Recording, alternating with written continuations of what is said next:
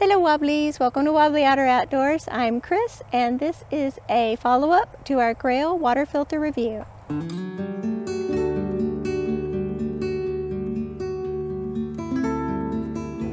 After we did our video review of the Grayl Geopresent Ultralight water filters, in the comments, Alina asked us if we had tested the water before we used the filter and then also again after we used the filter to see if it really works.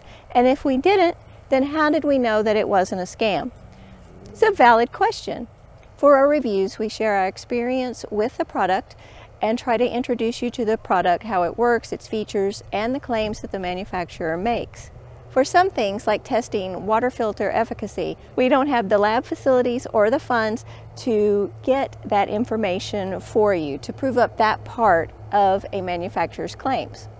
We went to Grayl's website to see if they had anything published online in the way of an independent lab study that backed up their claims about the effectiveness of their filters and what their filters removed. We didn't find anything. So we sent an email to Grayl asking them for documentation certification that proved their claims. And while we waited for their response, we continued searching online.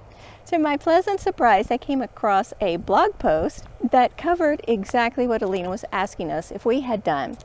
It covered the vast majority of the different testing principles, what the different types of tests were, the different types of filters, any regulations, a full gamut. It is a very thorough blog post.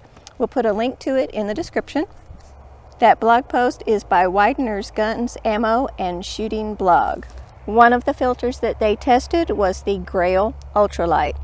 In the test that Widener's had done, they looked at the bacterial removal, the virus removal, and the cyst removal. They compared what was advertised by the manufacturer as well as bacteria, virus, and cyst removal in their lab test. This is what Widener's said about the Grayl Ultralight. Grayl claims their filter is tested to NSF standards 42 and 53 to protect against bacteria, cyst/protozoa, and viruses. While experts don't consider NSF 42 and 53 adequate standards for survival filters, we confirmed Grayl's claims. It's a viable option that markets itself honestly, thus earning a pure rating. Widener in their blog describes what they mean by pure and other ratings that they use in their system. We also received the email response from Grayl. This is what Jessica of Grayl had to say. Thanks for your inquiry. Please find the requested test results attached below for your review. Please feel free to reach back out if you have any further questions. Kind regards, Jessica. There were 3 attachments to the email, 2 PDFs, and an Excel spreadsheet. What we were hoping for was the independent lab study test results on that lab's letterhead. One of those files was like that, regarding the microplastics. The Excel spreadsheet specifically covered a lot of specific items that were tested for to see how they were filtered out over several tests. We appreciate Alina asking the question, and even though we couldn't answer it ourselves based on information that we had gathered, we did feel better that we could at least find the information to share with her and that it was done independently. And ultimately, that's what her question was, is how can we find a way to prove up what these manufacturers are saying when we ourselves don't have a way to test to prove it? And that's what independent lab studies do.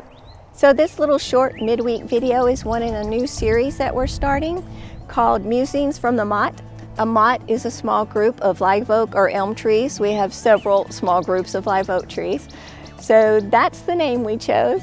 And in this series, we hope to bring you follow-ups and interesting topics that may come up in the comments of our videos. So let us know what you think in the comments below. Thanks for watching Wobbly Otter. We love you, and we hope all your tomorrows are bright. Until next time.